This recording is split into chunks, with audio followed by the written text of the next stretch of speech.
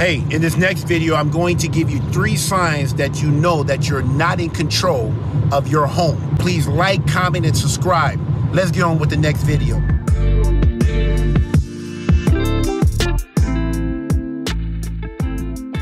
Good evening, good morning, YouTube citizens. Hey, I'm back with another tip.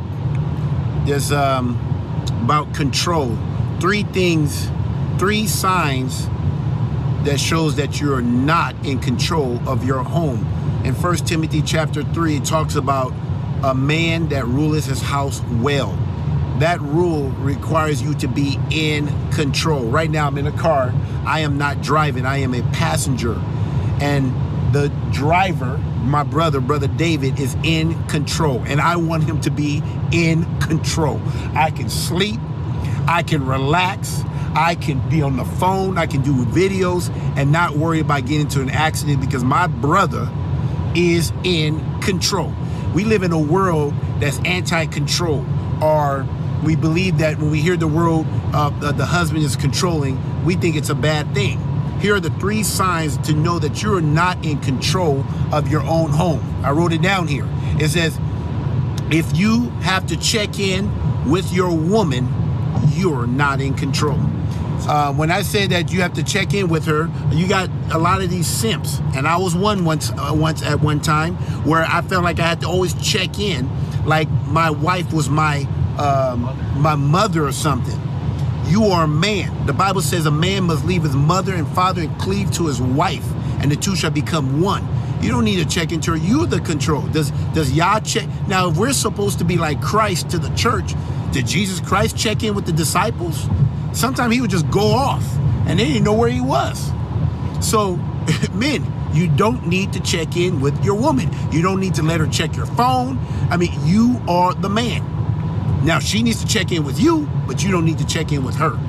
2, if you have to stop what you're doing to attend to her needs, you're not in control. If you feel like, I mean, I can't tell you how many times when I talk to these Christians, especially some of the people in my past, and I don't talk to them as much, but when I talk to them, oh, I gotta go. I gotta go. My wife is calling me. Oh, my wife wants to do it. My wife. That is a clear sign that man is not in control. I don't care how much he says he's the head of his household. If the man is always gotta go because and uses his wife as an excuse why he can't stay longer on the phone with you or can't finish the meeting or finish the discussion, he is not in control. He is a simp, and that means you are a simp.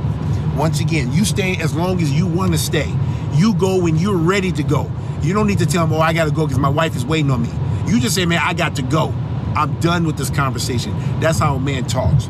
And lastly, if she just doesn't clearly obey you, you should be able to tell your wife or your woman what to do, and she should be trying to figure out how to do it and when to do it and do everything in her power to do it with excellence.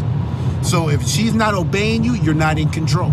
So anyway, I hope this guy stimulates thoughts, guys, but this is serious stuff. This is, if you're not in control, it compromises your home. Children are depending on you. I lost 8 children because I didn't know how to rule my house because I wasn't in control.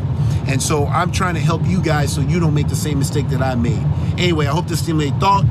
Hope you have a good day. Shalom, shalom.